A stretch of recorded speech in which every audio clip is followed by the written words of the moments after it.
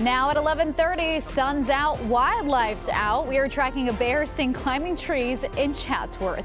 Welcome to KCAL News at 11:30. I'm Kalina Estrinos, and after hours up in that tree, that bear has come down. KCAL News reporter Luzdelia Caballero is live in Chatsworth with the latest. That bear just got all cozy up there, Luzdelia. That's right. I mean, it was literally camping out in this area. So we saw how dozens of people were across the street, across the way, getting really close to that yellow tape there that officials put there for a reason, for safety reasons. Just in front of me, that bear, she was on top of a tree, then later came down. They figured, hey, maybe we can catch her now, but they thought wrong. Eventually, she came up to this tree and sat pretty there from 7 until just before 11 o'clock this morning. She was darted not once, but twice. It seemed like officials thought that she was actually going to be sedated and calmed down after 5 to 10 minutes, but that wasn't the case. So they darted her again, and that did the trick. Just before 11 o'clock this morning, she came down, and thankfully, Fish and Wildlife made a call to a local gym owner that his shop is not too far away from here. He was able to bring down padding from his gym. You can see the footage of where that bear landed on top of those blue pads, so that helped break her fall.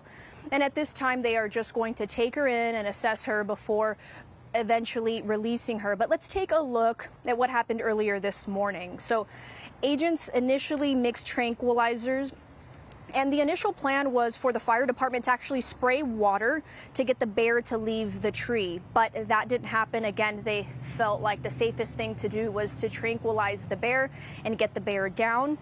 And earlier this morning, our cameras actually captured the bear coming down from that first tree we told you about earlier, a much larger one. She is a tagged bear, and Fish and Wildlife tell us she's a female between 3 to 5 years old and who's been on the move for hours. They just tried to catch her in a Northridge neighborhood, and back in May captured her over in Claremont. And at that point, they put a tracking collar on the bear and released her to the Angeles National Forest. Since then, she's roamed as far as Malibu, believe it or not.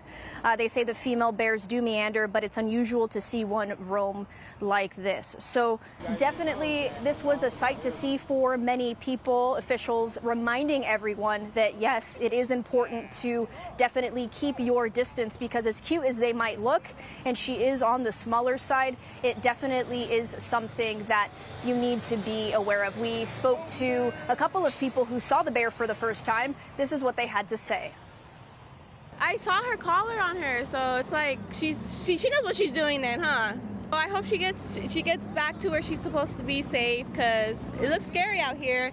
We're a crowd, you know, and it's just one of them, so I'm pretty sure she feels like she's outnumbered right now, you know? You know, and that's really what officials were telling us here on the ground, that it isn't unusual to see bears climbing up very tall trees or not so tall trees like this one, because they feel intimidated. I mean, she was putting on a show.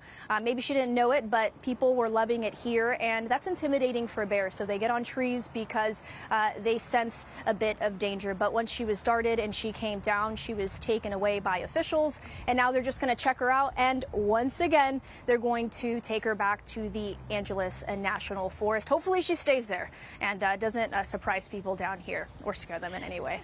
Guys? Hopefully she does stay up there. If she doesn't, then everyone knows what to do. Just stay back and, you know, admire from afar. Luzdelia, thank you so much. Really appreciate it.